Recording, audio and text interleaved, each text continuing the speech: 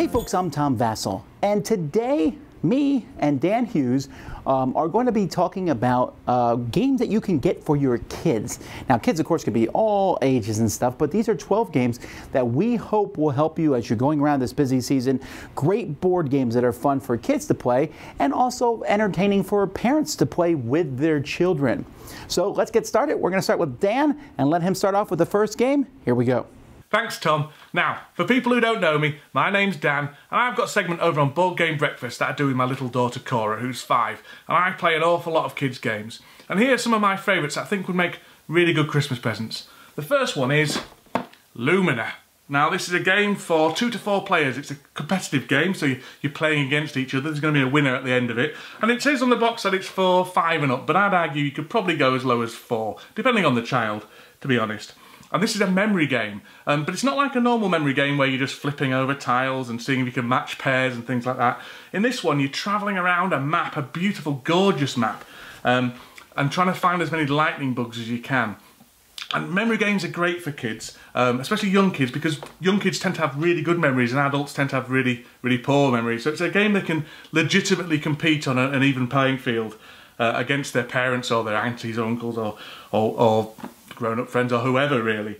So Lumina is a fantastic game by Haber, who's a really well-respected children's game publisher, and I highly recommend this one. Great for kids who like adventure, great for kids with good memories, and as I say, some fantastic production values going into this one. Okay, the first game I have here is Blurble, Get the Word Out. Now, in Blurble, what you're going to be doing in this game is flipping a card over, and that card is going to be showing a picture of something, maybe a piano or whatever, and then you have to think of another word that starts with the same letter. So if I flip it for piano, I'll say pink, or some object or something that starts with that same letter, and you're dueling each person that's at the table. So you're going at each person, and whoever wins the duel is going to get the card, and at the end of the game, whoever has the most cards is the winner. It's simple, it's silly, it's funny. You're sitting there laughing because your mind will just go blank as you're going back and forth with everyone. Everyone should win some of the duels some of the time, so it kind of works really well. There's a large diversity of pictures, and you're just going to end up blurring at some point, which is why the game is called Blurble, Get the Word Out. Now, my next game is a bit of an unusual thing, really. It's a trivia game. It's a trivia game for children, which are relatively rare and few and far between, really, and especially ones that young children can compete in as well. Now, this on the box, it says this one is for children of 6 and up, but you could certainly get away with playing that with younger children. And it's called Quizoo. Sorry, Quizoo. And in this game, you're going to get a card a little bit like that, and you're going to be trying to identify which is perhaps the heaviest or the longest lived or the shortest or the lightest or the, I can't remember the other categories basically, but there's a number of different categories, and you've got to kind of work out where a particular animal comes in that. So in this example, we're looking for the heaviest animal. So which is the heaviest out there? A gorilla, a crocodile, a great white shark, or a bear? And you look on the chart, you follow it along, and you can find out which one is the heaviest and which one's the right answer.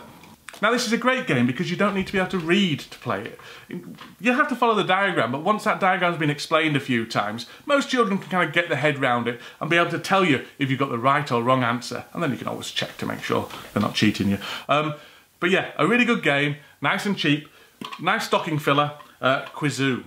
Now we go to Dr. Eureka. Dr. Eureka is a great game because it mixes logic with dexterity. In Dr. Eureka, you each have 3 beakers and some colored balls, and you are pouring the balls from one beaker into the other beaker without letting them fall on the table, figuring out the best way to get the combination on the card that you have in front of everybody. This is an entertaining game because as you're trying to pour things as fast as you can, that's the dexterity part, you're also trying to be the most efficient. If I need a blue, purple, orange ball here, and I have 2 of each color, how do I get to that spot? And then when you're finished with a round, you leave the balls in the tubes that they're at, which sometimes can give an advantage to the person who's in last place maybe, because while their balls might not be anywhere near that last card, the new card flipped over, they might be a lot closer to it. It's great. It works really well for families across the board. Highly recommend it. That's Dr. Eureka. Now then, this one's an oldie, but a real favourite of ours. It's Sleeping Queens, over 10 years old now. And this is a card game. Again, another nice, light, cheap game, because cheap's always good with Christmas presents, I know. It's a card game where you're going to be trying to wake up, wake up sleeping queens, basically. It's got some great take-that elements to it, but it's also got some really great math elements to it as well. The way you wake up these sleeping queens is by collecting cards and playing cards. And one of the ways you can play the cards is by making a kind of addition equation. So for example, here, you can play these 3 cards together, because 5 plus 2 equals 7. So you can play those cards, and that means you would be able to wake up a queen. Really a lot of fun. This plays really well with 2, it plays well with 3, it plays well with 4. The ages are 8 and up, I think it is. But certainly you can play younger than that. I've played with my 7-year-old son back when he was 7, and to be honest, I'm probably going to introduce this to my 5-year-old daughter soon. So, Sleeping Queens, as I say, a bit old now, but it's a really good one. Really recommend it. Ticket to Ride is a very, very popular game, and this is the kids' games version of it. Ticket to Ride First Journey. Now in this game you're going to be playing cards where you're going to be connecting cities across the map of America, or if you bought the newer version, there's a European version too. And you're doing so by playing cards that allow you to place trains between these cities. And so you're just trying to figure out the best route that you can. It has a really cool look to it. It actually teaches a little bit about geography as players are placing these trains on the board. Great artwork, some forward planning. What is the best way to get from Los Angeles to Miami? What's the best way to get from New York to Boston? And so as you're playing these different trains out there, collecting cards, collecting, and then playing the cards, good decision making, but not overly difficult either. I think Ticket to Ride, like I said, is a fantastic game to introduce to almost anyone. This one is a great one to teach to the kids. Ticket to Ride First Journey. Now then, something a little bit bigger than that, Sleeping Queens now. This is called Outfoxed. Now this is a cooperative game, which means that everyone works together for a common goal. There's no winners or losers. Oh, there are, but everyone either wins or everyone loses. And that's really good, especially for kids who struggle with losing a little bit, who are bad losers or bad winners. It means that you can play games with them without having tantrums and things like that. So in this game, you are a detective chicken, and you are trying to find out who stole the pie, which fox stole the pie.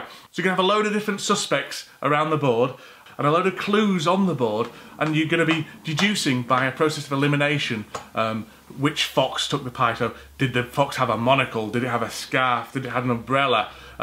If not, well, it must be George or whoever the fox is. I can't remember the name of the foxes off the top of my head, but there might be a George in there. So Outfoxed, great little cooperative game. Again, gorgeous bits, gorgeous components, gorgeous art, really whimsical, been a hit with every child I've ever played it with. Really recommend this one. Great game. Here we have another game that's based on a game for adults, Stone Age. This one is My First Stone Age. This game is a little bit of memory, but as there's a bunch of tiles around the outside of the board, and you're going to be flipping over a tile which will show you what action you can do next. You move around the board collecting resources, trying to get the right resources to fulfill orders to build huts. This gives kids some forward thinking planning, but also gives them that memory aspect. Memory is a fun thing for kids to do. Memory match, remembering where things are, but this takes it and adds another level to it where not only are you doing memory, but you're also trying to find the right resources to get the right cards finished. Works really well, the beautiful components, just fantastic game. That's My First Stone Age. Now then, this isn't really a game, to be honest, it's more of an activity, but I'm squeezing it in here anyway because I feel so passionate about it. It's Rory's Story Cubes. Again, these have been around for a while. You kids probably have got a set of these at their school, if I'm honest.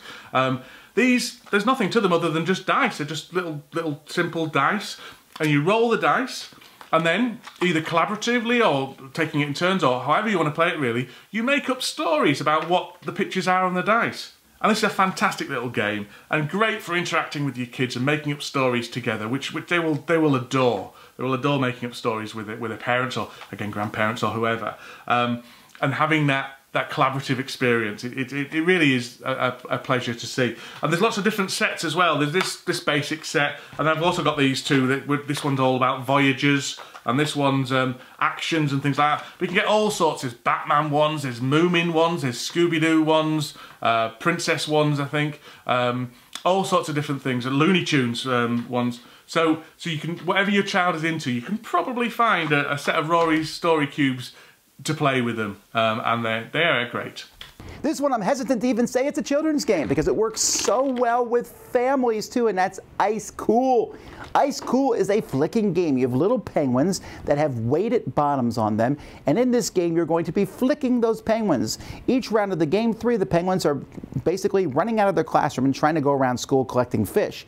The other player is playing the hall monitor, who's going around and telling them to get back in. So the hall monitor is trying to hit the other penguins. The other penguins are just trying to go through doors. And because of the way these penguins are weighted, you can do special trick shots. They can jump over walls. They can go around corners. There's a lot going on. And so, like I said, I played this game with no kids in sight, just adults playing it. Silly fun. But kids also enjoy it. It's amazing because the box itself opens up like a Russian nesting doll to build a pretty big area on the table. And then you just take these penguins and just start flicking them. Hilarious fun. A great game for all ages. That's Ice Cool. And last of all, I've said the biggest one till last. That's this one, Crazy Coconuts. Now, this has got a fantastic toy factor to it. Basically, in this game, you're going to be a monkey throwing coconuts into some cups. And every time you get a coconut into a cup, you get that cup and put it on your side. The first person to 5 cups they've collected wins. And what makes this even better is that you can steal other people's cups. So you can flick your coconut into somebody else's cup, which is ace. So Crazy Coconut's got a fantastic toy value. Not probably for very young kids. It says 5+ here. I'd probably say that's about right. It can be quite tricky to judge how far you're going to flick the coconut. But younger kids can play with it. Obviously it's got very small bits. These coconuts are quite small, so you don't want to give it to too young children because it's going to be a choking hazard. But a really, really, really fun game. And one that's great for grown-ups as well. So you can, once the kids have gone to bed on Christmas Day, you can crack this out again and compete more ruthlessly this time. Yeah. So, Crazy Coconuts, fantastic game. Another game with fantastic bits and a lot of fun. And finally, we get to Beasts of Balance. Beasts of Balance is a big game. It's a dexterity game that syncs up with your Android or iPhone device or iPad. And in this game, it is half dexterity game. So you're taking these weird, unusual blocks and stacking them. But before you stack them, you will scan them on the device that comes with this game, which will sync up to your electronic device. And you will see these animals as they will migrate from one area to another, or as they will, you will breed them with another kind of animal, forming really weird, interesting, unique animals. It's silly, entertaining, fun, that aspect, but the dexterity part is very hard.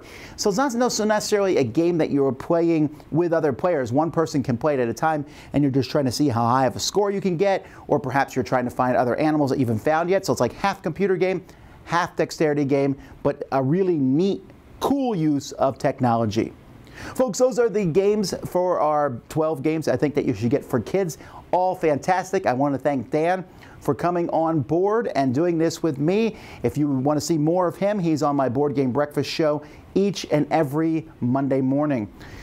Until next time, I'm Tom Vasel. You've been watching the 12 Games of Christmas Kids Edition. Check out the rest of our lists for other games you should get at Christmas time. Until next time, I'm Tom Vasel. And by the way, Merry Christmas.